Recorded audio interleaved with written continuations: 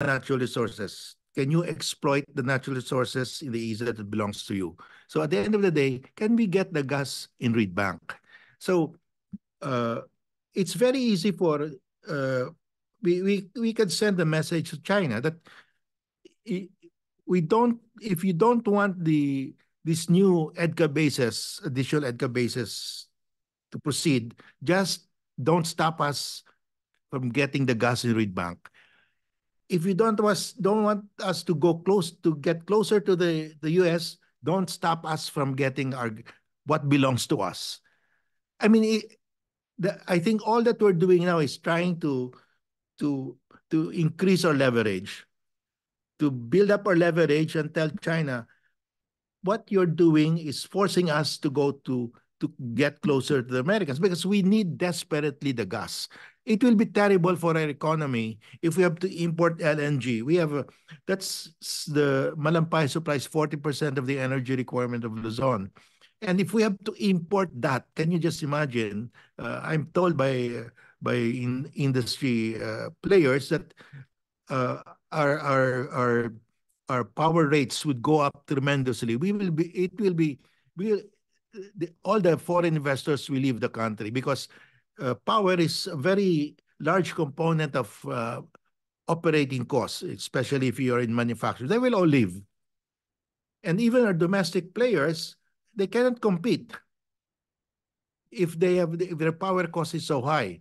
So uh, we have to send a message that we have to get that gas. If you don't want the Americans to put up additional EDCA sites, yes, we can stop that, but you have to give us our gas. Right? We are just developing a leverage now. And I think we still have to develop more leverage. Leverage in terms of, telling the Chinese that, we have our options also in terms of giving Americans access in EDCA, etc. Yeah. These EDCA sites uh, will will will give us also a leverage with respect to the Americans. We will tell the Americans, you have to accompany us when we go to Reed Bank to survey and drill, just like what you did for Malaysia and Indonesia. So then it's a dual purpose. We use this to tell China, if you don't want these EDCA sites, okay, but give us our gas. Don't prevent us. And for the Americans, we're giving you these EDCA sites, additional EDCA sites, but provide a joint patrol with us. Do a joint patrol with us when we go to Reed Bank because we are really late. It takes about 4 years to develop Reed Bank, and we don't have the gas. We have 3 large gas-fired plants in Luzon. All of them were supplied with gas from Malampaya, but now only 2 can be supplied. And at the end of this year, only 1 can be supplied. That means we will have to import LNG for this for these gas-fired plants, and it's very expensive. So that's the way I look at it. We have to build up our leverage, and it's a dual purpose. And that's where your contention comes in. Yung dahilan na si Marcos Jr. ay nag-pivot dun sa issue or recalibrate sa issue ng West Philippines is really because he realized China is not going to budge on the Reed Bank, direct-to-bank issue. Yeah. Can you just imagine if we do not get the gas in Reed Bank, we have to import LNG, he will become very unpopular because inflation will go up.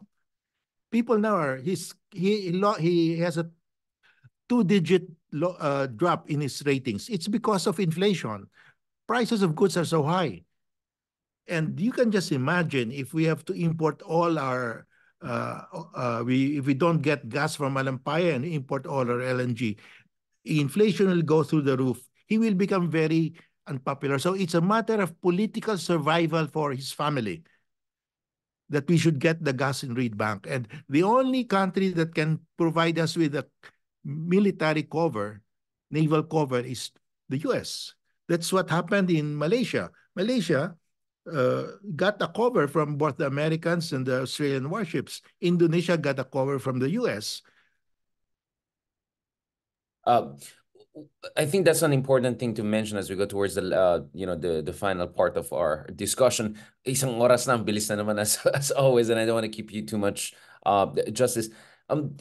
So your contention is that the reason why Malaysia, Indonesia, and to a certain degree even Vietnam are not having as much problem is because in their own time, a lot of that during Duterte time, they held their ground, right? Whether this is the West Capella Petronas unilateral drill by Malaysia from 2019 until 2021, whether this is Indonesian President Jokowi going to North Natuna Sea and drawing the line and saying there will be no compromise, or Vietnam and their 1,000 years of struggle against China. So, so it looks like our reading here is that the reason why China is so bullying us right now is because they feel they can impose their will on us in ways that they cannot on our neighbors. Kaya with our neighbors, they're eventually accepting a kind of a fragile status quo and investing in those countries. At tanggap nila hindi naman pushovers mga yan. So maybe they think we are pushovers because of the Yes, Duterte era. Yeah. that's correct. Because during the time of Duterte, Duterte was subservient, obsequiously subservient to China. He said, I love President Xi Jinping. He doesn't want to displease. He barred our Navy from patrolling the EZ. So China got used to that. And China wants that to be the status quo. That's the status quo that Harry Roque is saying. We don't want that kind of status quo. So uh, now that we are asserting our sovereign rights, China is, of course, reacting. But we cannot be the odd man out here. Everybody gets their gas except us. Why? Because we are stupid. We knelt before China. Duterte said, I love President Xi Jinping. How can you say that when President Xi Jinping says you cannot get your gas? That's ours. How can he still love President Xi Jinping? Right. So we have to correct that, and President Marcos Jr., his political survival depends on that also. So he has no choice really.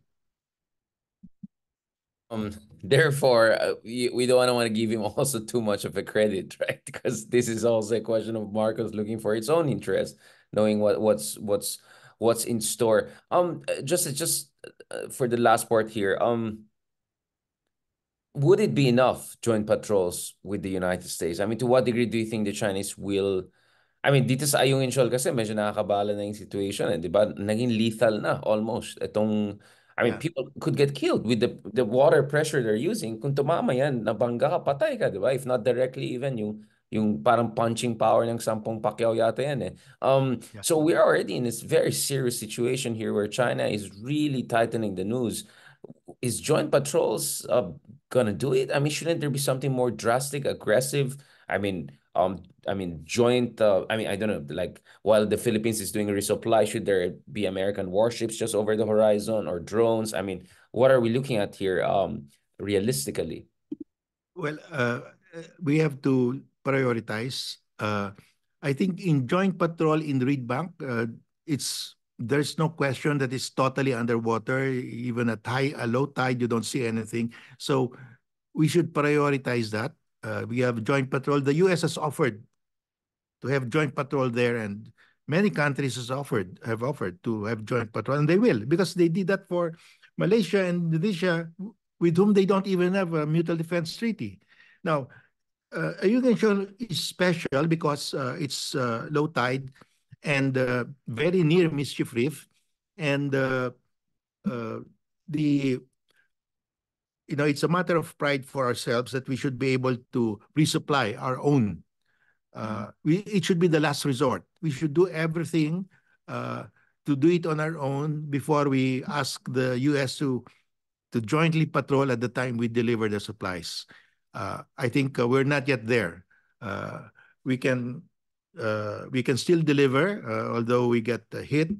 Uh, but I think priority is to get the gas, and then we can sit down with Americans. I like that statement of the U.S. Admiral before the U.S. Congress that the use John of water Aquilino. cannon, Yeah, John Aquilino. yes, if somebody dies, if Coast Guard personnel dies because of a water cannon, then we can invoke the treaty.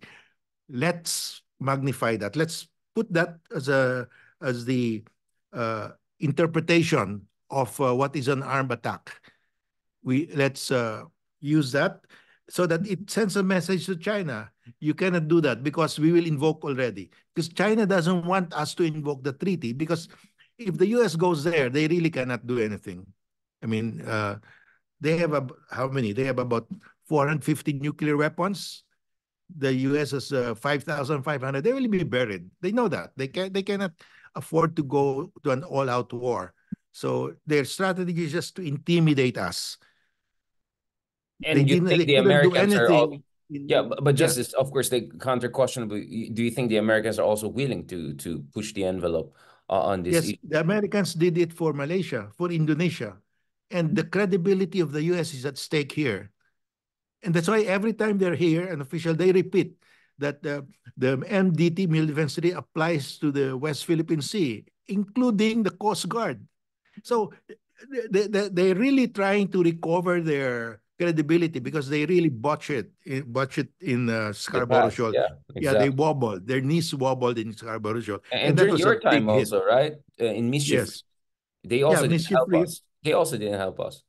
Yeah. So now they're trying to recover and we can take advantage of that. But we know that we don't want to go to war. We just want to get our oil and gas. We don't want to go to war with China. That's crazy. We want to get our gas. And that's our right. That's our legal right under international law. So essentially, the argument here is that China doesn't want war, the Philippines doesn't want war, the US doesn't want war. But the fact of the matter is that if we don't fight our own fight, then US is not going to help us. And if US doesn't help us, then China is not going to respect us, Yes. right? I mean, that's essentially the logic here, right? Yeah. Yes, that's the bottom line. So the US will help us if we help ourselves. We cannot tell the US go get the gas for us. No, we have to go there. They will help us. They will protect us, but we have to do our part. And we have really to increase our naval strength, our air force, our military because for them, they really spend a lot on their military. And if they see their mutual defense partners refusing to spend anything and relying on them completely, that's terrible. I mean, they will lose. I mean, they wouldn't want to help us. Yeah, I mean, especially if someone like, I don't know, Trump comes back to the White House. I'm in South Carolina right now. I'm sure a lot of people here are excited for Trump 2.0. So, So, I'm wondering, what are we going to do once Trump comes back? And so these are some of the conversation I'm going to have with folks here in South Carolina before heading to the blue states in the coming days. But Richard, the U.S. has been an isolationist before World War One, and it can happen again. exactly, And they that's have why that we have strength. to, yeah. I mean, we cannot take for granted that U.S. will be there all the time, that the Mutual Defense Treaty will be there all of the time. We have to prepare for the day when the U.S. may get fed up spending their resources on defending areas far beyond their shores. So we really have to prepare for that day. Just last point, Justice Carpio. What is what keeps you awake at late at night? Ito yung mga presidential question. Do you fear that there could be, I mean, obviously your contention, which I agree with, and even Deng Xiaoping, the wiser Chinese leader, said it, these are intergenerational struggles. But are you concerned that there could be some stupid mistake, especially some smart guys there in China trying to look like a hero? I mean, are you worried about the kind of an accidental clashes and escalation accordingly, as President Marcos also mentioned in a recent interview with Bloomberg? Well, I think the probability of an accidental skirmish or war is very low because everybody knows the consequences. The U.S. doesn't do. We don't want war. China doesn't want war.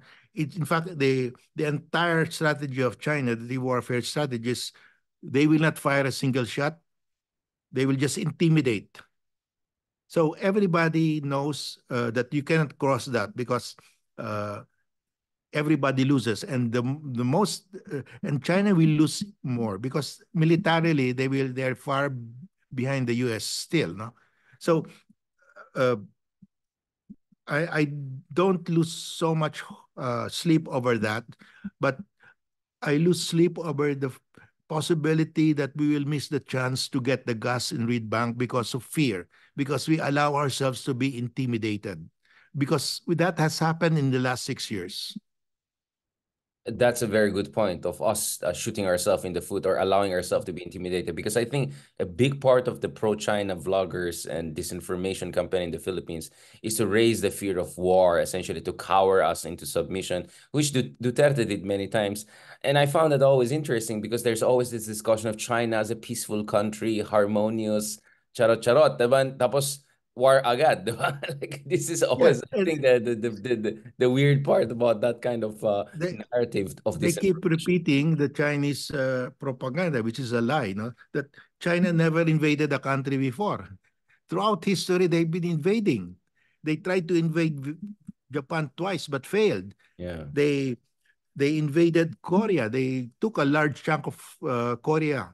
They invaded Tibet and took over Tibet. They invaded Xinjiang. They invaded uh, the Vietnam. Yeah. Vietnam several times, and Vietnam for 1,000 years fought them on and off. Yeah. I mean, And Xinjiang literally also means the in the frontier. Himalayas, Yeah. I in mean, Nepal, in Bhutan. I mean, and they even invaded Southeast Asia. They invaded Java during the Indonesia. time Yeah. of the Majapahit Yeah, Empire. yeah, yeah. This is the Yuan dynasty. Of And course, the Chinese will say they these are the invaded the Mongolians, West not Philippine us. Sea. Yeah. Yeah, they invaded the West Philippine Sea. They Mm. invaded the Paracels. They invaded of course, uh, the Vietnamese fought them for 1,000 years on and off. Yeah. I mean, I always say to the people, do you think that China just dropped from the sky? How do you think they became so big? I mean, it started with a few kingdoms in the Yellow River and all, and the next thing you know, it's a gigantic continental-sized nation that didn't come up peacefully. I think people forget the Warring States period and the whole, romance of three kingdoms. Um, Now, pinaka-last, Justice Gar, what gives you hope? What gives you a sense of confidence aside from the fact that hindi na si Digong yung presidente? Although one of the things that keep us awake at night is the fear of another Duterte coming back from Malacanang. But Yes, that's putting true. that aside, like for a moment, what gives you a lot of hope, or at least a lot of a sense of momentum that we're moving in the right direction? Well, we have. I've always advocated for joint patrols, and we enlarge our visiting forces agreement with other countries, and it's happening. We're going to have that with Japan, UK, and France are also offering. We have to have a network of allies, not necessarily mutual defense, but allies that will help us in peacetime. Because mutual defense is really wartime. But in peacetime, you have to show your strength also. And we're doing that. I think we are in the right direction. And Justice Scarpio, are you also happy about, the direction of in terms of, yes, I mean, there's the disinformation, there's all of that, but my thing is, I think that's because something good is happening, right? I think they're realizing na namumulat ang taong bayan, no? Na people are beginning to appreciate and understand how important the stakes are dito sa West Philippine Sea.